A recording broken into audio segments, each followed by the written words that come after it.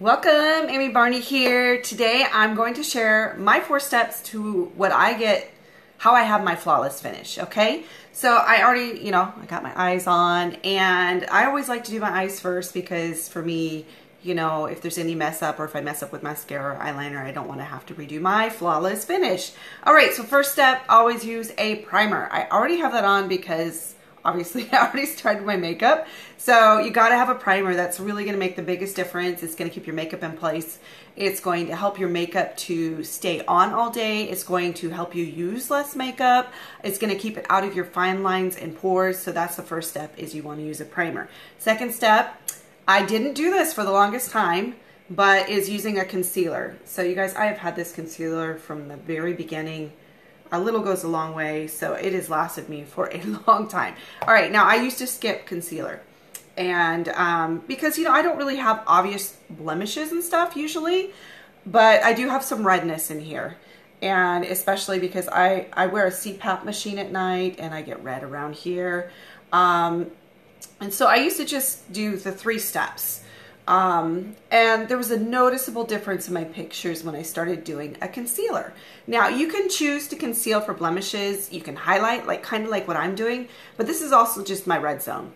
And so I like to conceal it, and then my pictures look flawless. I never use filters, but just by adding in, I pretty much conceal my whole nose, but just by adding this in, this one step, it really makes a huge difference.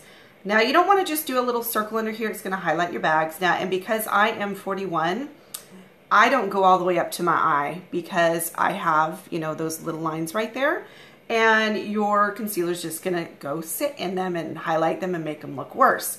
So, depending on the type of eye you have and your age, you might be able to pull that off and it looks incredible. That's just not something I can do though. So, I kind of go up to here.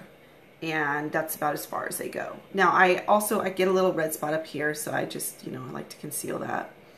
And if you're gonna use like 2 shades lighter, but since I'm like the lightest color, my concealer and foundation are light colors. You can highlight here, and it really does. It really makes a big difference in how your pictures look, like that. And right here, you can highlight. I just like to grab a blending bud, and I just, soften it. It's damp. Use it damp. If it's not damp, you're just going to take all the product off. And like I said, I already have primer on. And I'm just going to blend this out, okay? I find that's the best way for me. You can use your finger. You can use a brush. But I just like the soft look of using a beauty blender. So again, like I said, this is like the biggest change when I finally started using concealer, probably about a year ago. Huge change in the way my photos look. So it really makes a difference. But if you want super light coverage, you don't have to do it. It's fine. You don't have to wear concealer. I just really like the way it helps to kind of highlight this area and make it look really flawless. Especially if you're a little bit darker skinned than me, then you can really pull off the highlight look by going 2 shades lighter with your concealer. But since I am so pale, I'm going to add a little bit more around my nose because, like I said, I always have a red nose. And just blending that in.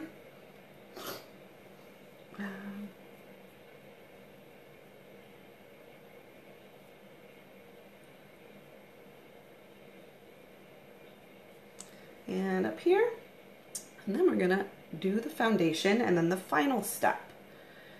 So I'm gonna add in a couple things. So that for me, it's prime, conceal, foundation, and set. Those are like the 4 main things for a flawless finish. I like to add in a few extras, which I'll show you, which is using like a bronzer, a little contour and blush. But for that flawless face, you can just go with those 4 things: prime, conceal, foundation, and set.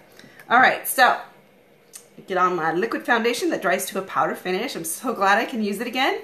I wasn't able to use it for a while because my skin was just so dry, but with the new skincare I'm on, it's replenished my face and it is amazing. So if you would like details or would love to be color matched, and with this, I only use about 3 drops for me. So that's about it. It's amazing, right? You may need more. Again, I kind of go for a light. I don't need a lot. But if you would love to be color matched, shoot me a message or comment below and I'd be happy to color match you. Or if you'd like details on how you can save 32% on this bundle, just drop me a message or comment below. You can say flawless. All right, so this gives me, I just really love the way, you know, any foundation always just smooths out your complexion. This one though, what I really like about it, has light reflecting properties, and so it kind of blurs imperfections, and it's just really gives you that soft look. And I love that it dries to powder finish. All right, so I just blend it out. You're buffing it into your skin. It's a mineral foundation. And honestly, a brush is kind of required. Otherwise, you're gonna use 10 times the makeup. And as you saw, I only needed 3 drops. 3 drops, and I'm just blending it in. All right, as a recap, step 1, you wanna prime your skin with a primer. Step 2, conceal. Now, you may decide to conceal after. I like to do it before, and you may have to, depending on if you have a lot of blemishes, you may need to conceal a little bit after your foundation as well. But because I know I have that red strip there, I always conceal first. But you could always just do foundation first and then conceal where needed, depending on your preference. All right. All right, let's get that. I think I blended it all in. Welcome, welcome.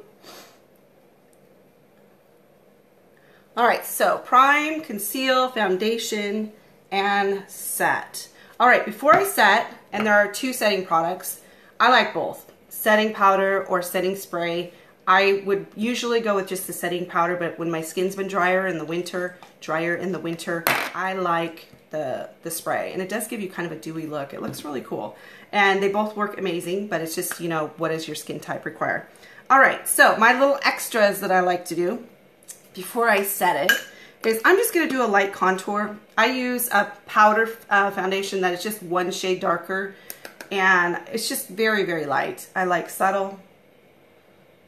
You're gonna go right in there under your, and you're gonna swipe up under your cheekbone. My brush is shedding. Get that off. So I never really big on doing very stark contrast. Might be because I'm such a pale skinned person that when I do, it's harder for me to blend it. And I like it to have a more natural look. And so you're gonna cut here along the jawline. And again, you may not even see it, especially because I'm on camera. In person, I can see a subtle difference. It's just very light shadows on the side of my nose. This is just a very basic contour lesson. Very basic, obviously. So just the sides of my nose, and then I'm gonna do my forehead. Obviously, I have a massive forehead, so. But it's just light shading. And hey, Dustin. All right, so that is one of my extra steps that I like to do.